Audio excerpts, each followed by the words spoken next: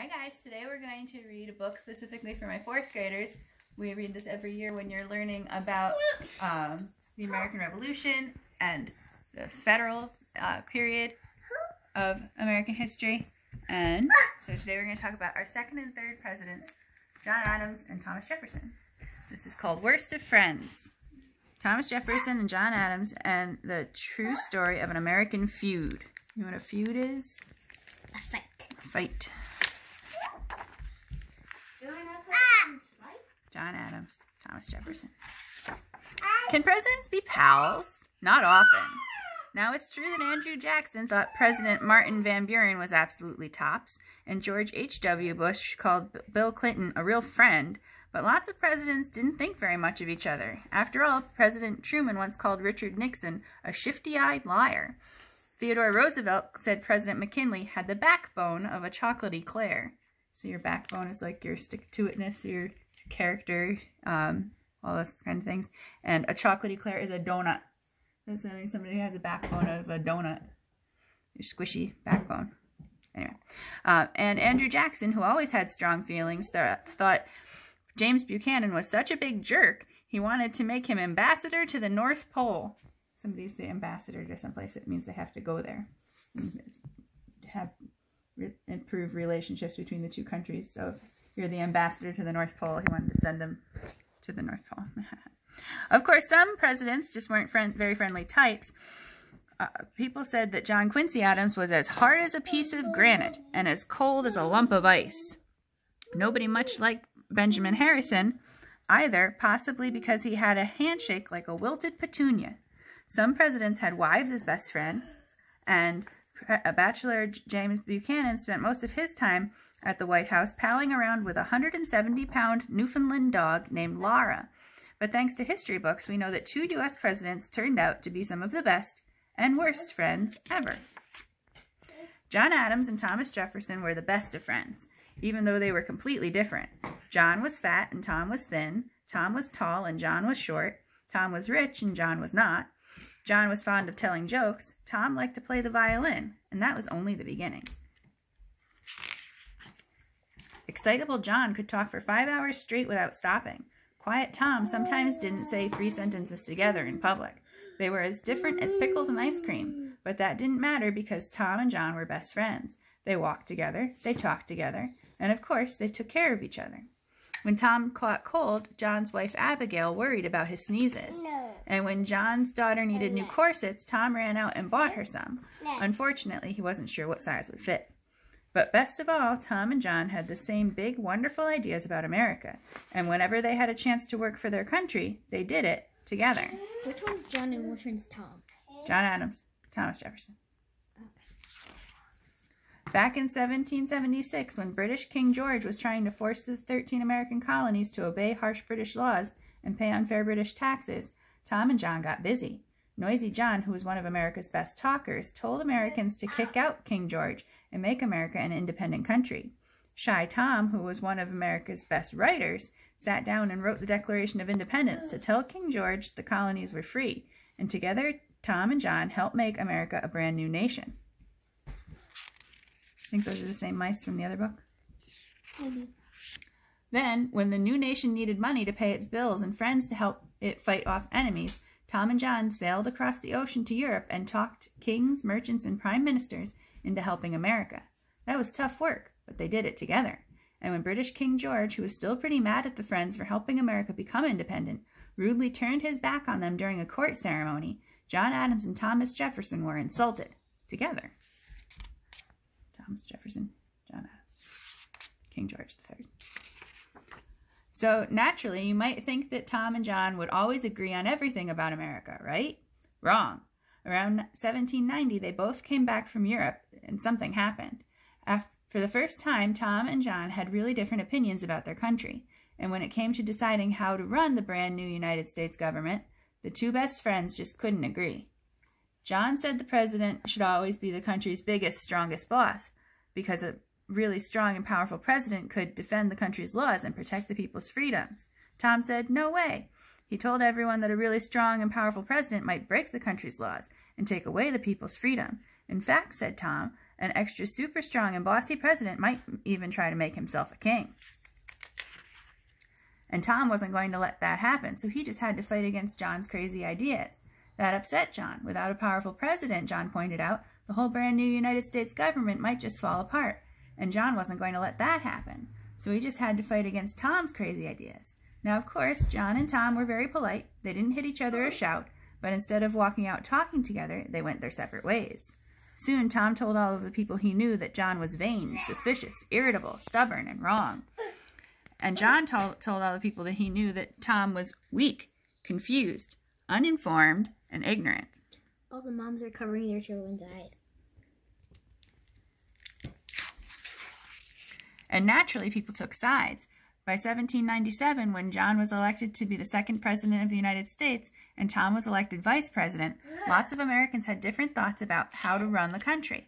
One group, the Republican Party, agreed with Tom's ideas. The other, the Federalist Party, agreed with John's. And the parties began to fight. Some Republicans and Federalists actually battled in the streets.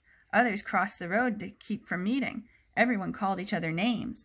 The fighting even got so bad that John had to have a special guard posted in front of the house to protect him from crazy people who absolutely hated having John as president. Poor John, he really wanted to be a good president, but there were so many problems. First, he had to find money to buy more ships for the Navy. Then he had to keep the United States from going to war with France. And on top of all that, John had to move into the brand new president's house in the brand new capital of Washington, D.C., but the paint and the plaster in the White House weren't dry yet. And when Abigail hung her wash in one big empty room, it dripped. Can you imagine?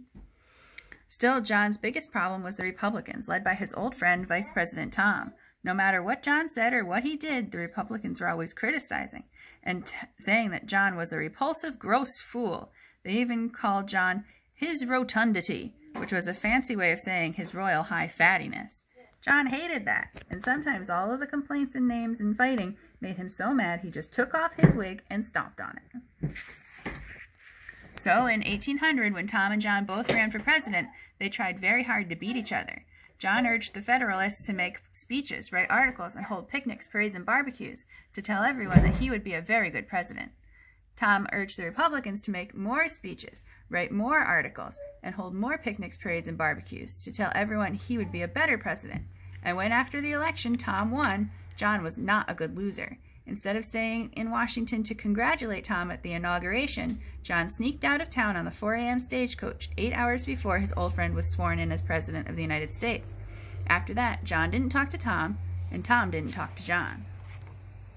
John went home to his Massachusetts farmhouse. He built stone walls, he split rails, and sometimes he complained about the way Tom was running the country. Tom went to live in the White House as president, and of course one of his biggest problems was the Federalists. No matter what Tom said or what he did, those Federalists were always there, complaining that Tom was a scoundrel who ate fricasseed bullfrogs, and criticizing him for buying the state of Louisiana and a lot of other territory.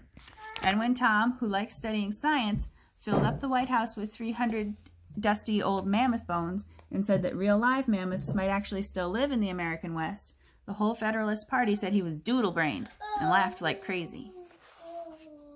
Aren't they trying to bring a mammoth back to life with DNA and cloning? I don't know about that.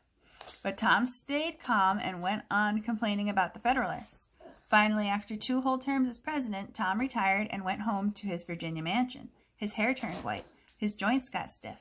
But Tom read his 6,707 books. He rode his horse Old Eagle, and he organized snowball fights and running races for his 12 grandchildren.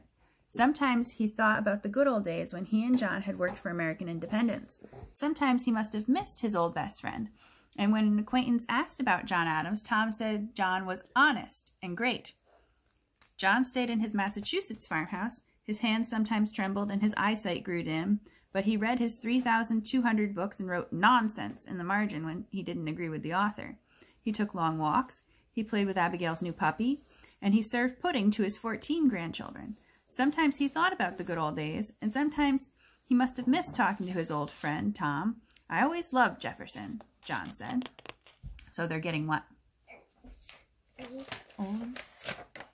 Friends like Benjamin Rush, who signed the Declaration of Independence along with Tom and John, said, "For goodness sakes, why don't you two just make up?" Still, John wouldn't do it. Neither would Tom.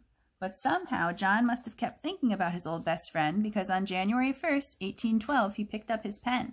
"Dear Sir," John wrote, "all of my family are well. I wish you many happy New Years." He signed the letter. He mailed it to Thomas Jefferson and waited. Would Jefferson write back? What do you think about that day, January 1st? What do you think the significance is that he might choose to write to his friend? New Year's Day. And what do some people do? They make resolutions, right? So maybe his resolution was to patch up a friendship. Not that. Okay, that's not real. They're probably still on the ground if it's in the middle of January. I think he's in Virginia. That was where he lived, right? But is it hot in Virginia? Warmer than here. 1 month later, the postman brought a letter. John tore open the letter. The letter was from Tom. John answered right away. After 11 years, there was much to say, and Tom and John could hardly write fast enough. When John's son, John Quincy Adams, was elected the 6th president of the United States, Tom sent congratulations. When John was feeling silly, he made jokes. Once he signed a letter, J.A., those are his initials, on the 89th year of his age, still too fat to last much longer. And when Tom said they both ought to forget about their big fight that had ever happened, John was so happy. It was the best letter ever written, he said. After all, John told Tom, "You had as good a right to your opinion as I had to mine." "Yes," Tom said, "people could have different ideas and still be friends." So it was all right that sometimes John thought one way and Tom thought another. Little differences didn't matter because Tom and John were best friends. Sick or well, they kept on writing to each other. And when Tom and John both died on the very same day, July 4th, 1826, the 50th birthday of American independence, the whole country was sad, and people all over the United States stopped to remember them. They remembered that Thomas Jefferson and John Adams had been presidents and vice presidents and ambassadors and sometimes bitter enemies. But most of all, people remembered that Tom and John were best friends who had helped America grow up together. Isn't that amazing that they both died on the same day and that it was July 4th, the 50th anniversary of American independence?